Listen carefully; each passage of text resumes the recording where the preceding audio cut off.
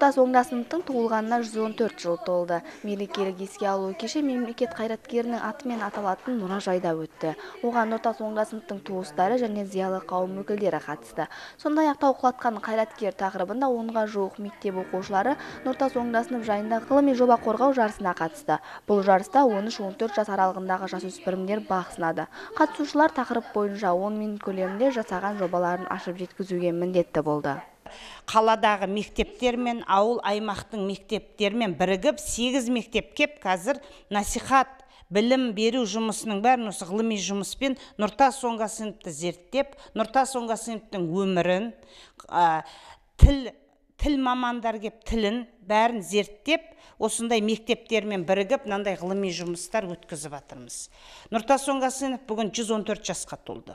Осы кісінің мемлекет және қоғам қайраткер, оны бәрі біледі. Осы кісінің бүгінгі туған күніне арнап, мен мұражайымда үлкен іс-шара өткізіп жатырмын. Оған қаланың мұражай меңгерушілері келіп отыр, зиялы қауым келіп отыр. Тіл мамандарын жинадым мен. Маған бүгінгі керегі тіл мамандар. Қазақ тіл, әдебиет тіл мамандарымен бірігіп, мына ғылыми жұмыс қазір, менде қазір 8 ғылыми жұмыс бар. Интернаттан келген балалардың жұмысы, осы мектептегі жұмыстар, осы айналадағы мектептеріміз, қаладағы, сосын ауыл аймақтан келген. Солардың бәріне осы балалар насихаттасыншы.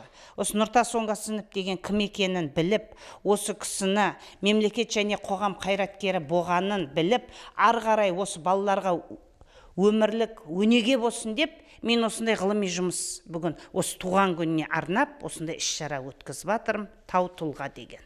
Келіңіздер, қатысыңыздар, көріңіздер. Сондай-ақ қазіргі таңда мұражайда Нұртас Оңдасынов жайлы барлық дерек көздер сақтаулы тұр. Қоғам қайраткерінің қолданған бұйымдары мен шығарған кітаптарының, медальдарының 80% қазіргі таңда мұражайда сақтаулы.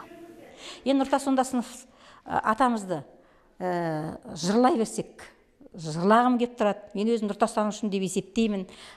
Тұқым өзінің бала-шағасымен, келіндермен Москваға да 2008 жылы барып кездескенмін, көзіммен көргенмін. Одан жаңағы елшілікке бардым.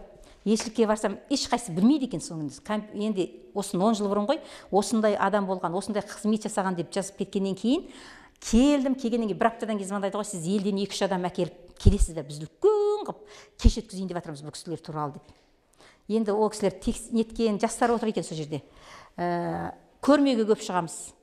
Былтыр Ақтаудан үлкен мектеп ашылды. Гимназия мектеп, осы орыс қазақ мектебі, алдына бюст орнатып, соған барып қайттық, туған туысқандарымен. Осы салада өзім бардым. Ақтау қаласының тұрғындарына рахмет. Көрнекті қоғам қайраткеріне арналған іс-шаралар тек бұл күнмен тоқтап қалмайды. Нұртас Оңдасыновты танушылар мұражайға әр күні ағылып келетін көрінеді. Тіпті Семей қаласынан 30-ға жуық оқушы мектеп жылындағы алғашқы демалыста құр жатпай, осы мұражайды көруге, сондай-ақ киелі жерді тамашалауға келмек. Көркем Бердібайқызы, Медет Бірәлі, Туран-Түркістан.